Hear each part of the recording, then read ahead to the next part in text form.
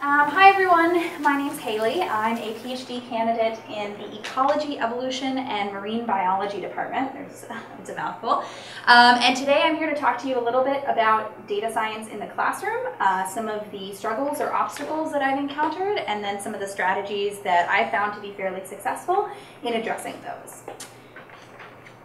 So as educators, I feel like our first job is to remind people that you don't need to be an expert coder in order to use a form of data science in your day-to-day work. And I think that's one of the largest misconceptions that we as educators have to work through. So here at UCSB, it's really neat. We have a whole community of organizations on campus that are structured purely to introduce students to their very first experience with data science, and then support them as they learn additional skills and share those with others. So I participated in a couple of these myself. The software carpentry workshop holds regular workshops here in the library. There's an eco data science group that actually partners with another group in downtown Santa Barbara. So there's lots of resources for students outside the classroom here as well. So I just wanted to sort of ground this talk today in saying that I've done a lot of thinking about data science because my own initial personal experience with learning data science was frankly pretty challenging and frustrating. And so I've since put a lot of thought and effort into thinking about how to make access to data science a little less painful and a little more fun for students. So the way that I approach most of my courses is sort of twofold. First, I think a lot about the mathematical concepts that are involved, various numbers and perhaps statistical methods, but also the language concepts, because a lot of the structure in terms of teaching data science involves equipping your students with the vocabulary and the structure and the syntax that they need. Language, even though that in this case is a programming language. So let's talk about a couple of the obstacles that I regularly encounter. The first is most students have no point of reference. They don't know anyone that currently does any form of data science, and the whole concept itself is fairly large and vague. And so that in and of itself can be really, really disheartening just from the get-go for most students. We also have, oftentimes, a very, very large amount of numbers and functions. And just this week, I had a student actually pull up an Excel file that had maybe 4 or 5 tabs full of numbers on it. And she immediately turned to her friend and said, "Oh my goodness, this is so stressful." That was her first reaction. So this is something that we really have to work through because students can quickly just sort of shut down or become overwhelmed, just initially starting out. And finally, this is perhaps the most challenging. A lot of students I encounter have this internalized notion that they're somehow bad at math or bad at languages or bad at both. And so they've somehow internalized that it's too late for them to learn this new skill, and it's our role as educators to come in and say, no, there's actually a lot of opportunity. So, as you noticed, most of these obstacles have almost nothing to do with the concepts themselves, but rather perceptions of either data science or the student's self-perception, which I found to be fairly interesting. So the strategies that I've come up with address, for the most part, those perceptions. First, I typically use a really active learning design. So I just typically code on my laptop. I'll have it set up like this, and students can follow along as I'm coding. So I don't present the code to them ahead of time. I typically have them follow along. And inevitably, you may have some students fall behind in case you go a little bit too quickly, but the added benefit of that is they'll typically then turn to their neighbor and start to talk about what's going on and ask them for help on that step. And so you basically have a little parent share going on without actually trying to structure that into the lecture, which is pretty cool. In addition, I make sure to equip my students with the basic building blocks they need. This may seem really straightforward, but the vast majority of students that come into my classrooms still really struggle with things like Excel. And so being able to equip them with those basic tools will then later enable them to be much more creative. So the basic vocabulary and structure will then later allow them to become truly fluent in whatever it is we're trying to teach them. And then finally, this is the most important, really repeat all the concepts that I'm applying in class in assignments and then finally in exams, and provide a lot of encouragement. So one of the most interesting, challenging, and maybe rewarding parts of data science is that there's no right or wrong answer in most cases, and students are often conditioned to this sort of binary, and you have to help them shift towards something where they can actually come up with an entirely different or new way of approaching a problem. So at first, you'll have a lot of students coming to you saying, what's the right answer? Did I get this right? Does this look right? And as an educator, I feel it's really my job to shift them towards, okay, how's a new way that we can think through this?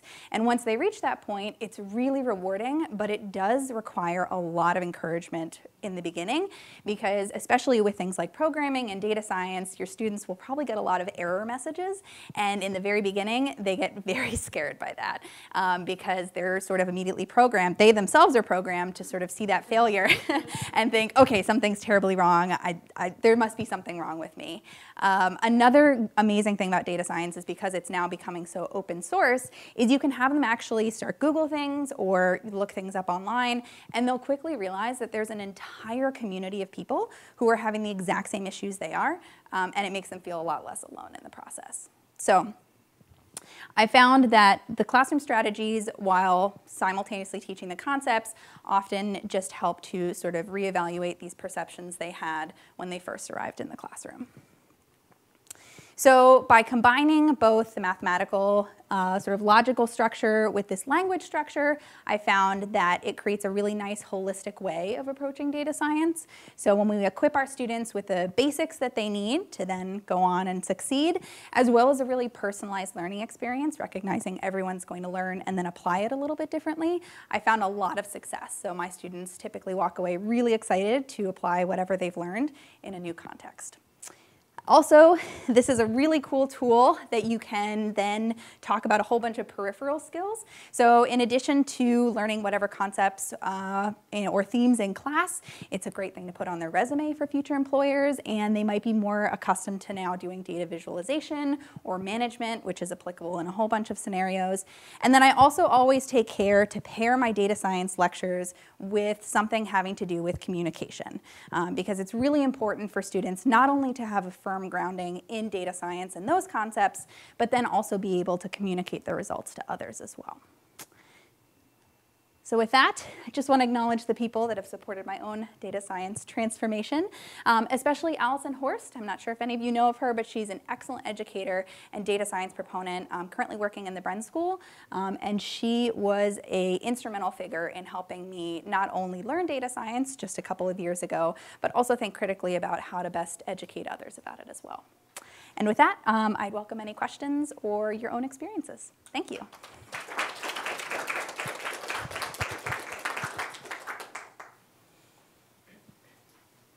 Sure. Yeah, when you're teaching like multi-level classrooms where some people with a lot of prior experience and then some with like zero experience, how do you kind of manage that? If you have like so many students that you can't just like individually kind of answer questions during class. In that part, I really like to break things up. So for the first part, I like to focus on whatever basic skill it is that I'm trying to focus on, acknowledging the people who are more advanced may start to drift a little in that first part, but then I will give them an example that they'll have to work through in class. So then those that feel they've already mastered it will go ahead and work through it on their own, whereas those that might need a little extra help, I can go around and help. And the really nice thing is, I've seen this in a couple other structures and in my current classroom, is if you have additional TAs currently in the class with you and treat it as more of a lab, then you can actually walk around and help people work out bugs. And I found that to be extremely helpful. Yeah. Yes? Do you suggest your students bring in their own laptops, or do you use the university's? It all depends on what classroom I'm in. So one of the classrooms I currently teach in is in psych, and so we actually use the JMP that are on those laptops. But since R is another language I often use, and that's open source, often students will just bring their own laptops as well. Yeah. Yeah, it really depends. But I think it is best, just to be certain everyone has access, to pick a room, if you can, where they have the option of using a monitor. Yeah.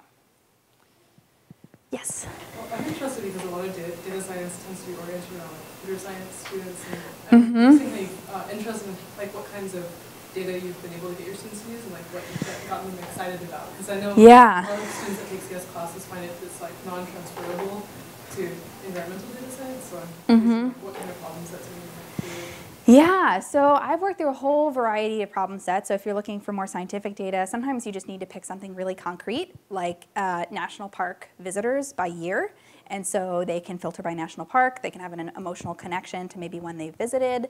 Another one that's really cool is there's a package in R that actually mines tweets off of Twitter. And so if you are looking at things from a linguistic standpoint, you can actually match up vocabulary with sort of strength of emotion. And then you can start to analyze tweets based on what anger or happiness is being emoted, which is pretty cool.